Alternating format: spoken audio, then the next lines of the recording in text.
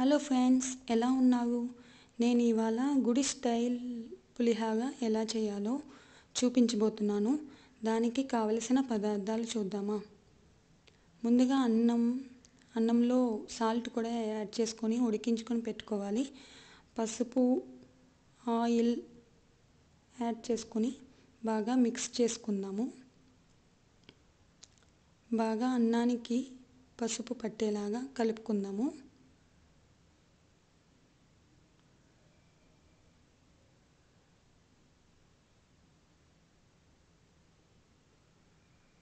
కలిపిన తరువాత ఆవాలు, పచ్చిమిర్చి పేస్ట్ చేసుకొని పెట్టుకోవాలి.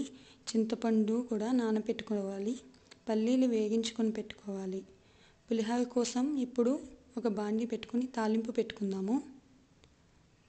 దానిలో శనగపప్పు, మినప్పప్పు, పచ్చిమిర్చి ముక్కలు, ఎండుమిర్చి, కరివేపాకు వేసుకొని బాగా వేగనివ్వాలి.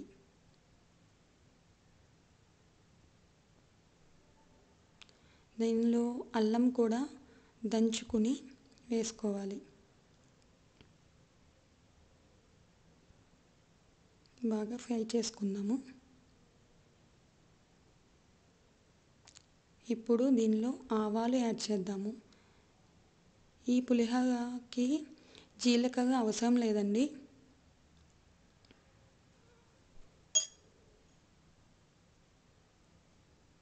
ఇప్పుడు చింతపండు పులుసు కూడా వేసుకుందాము.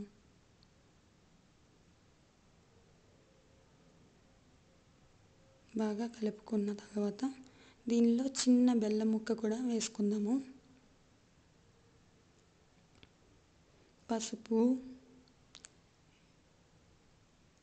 సాల్ట్ యాడ్ చేసుకుని కొంచెం యాడ్ చేసుకోవాలండి, ఎందుకంటే అన్నం ఉడికించినప్పుడు కూడా దాంట్లో వేసాము. చూసుకుని వేసుకుందాం. తర్వాత ఇప్పుడు పులుసు దగ్గరకు వచ్చింది. ఉడికిందేమో చూద్దామా. ఉడికిందండి. స్టవ్ ఆఫ్ చేసుకుని ముందుగా అన్నంలో పసుపు వేసుకొని పెట్టుకున్నాం కదండి, దానిలో ఈ పులుసు యాడ్ చేస్తున్నాను.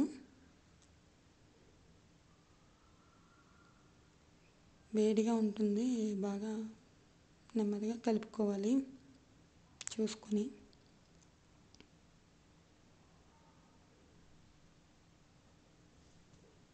దీనిలో ముందుగా చేసుకుని పెట్టుకున్నాం కదండి ఆవాలు, పచ్చిమిర్చి పేస్టు, దానిలో కొంచెం ఆయిల్ యాడ్ చేసి బాగా మిక్స్ చేసుకోవాలి.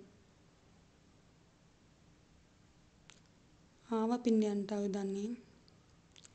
ఇప్పుడు కొంచెం సాల్ట్ తక్కువైందండి, చూసుకుని యాడ్ చేసుకోవాలి. సర్వింగ్ బౌల్లోకి తీసుకుని గుడి స్టైల్ పులిహోర రెడీ.